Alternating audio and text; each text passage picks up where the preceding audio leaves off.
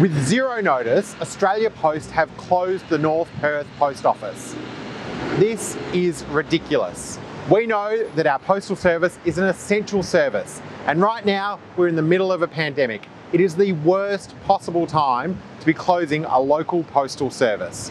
Here in Western Australia, we're in a state of emergency.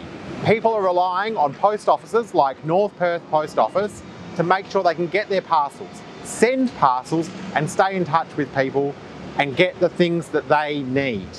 I'm calling on Australia Post to give us a short-term, medium-term and long-term plan to keep post services here in North Perth, where so many thousands and thousands of people and thousands of businesses rely on them.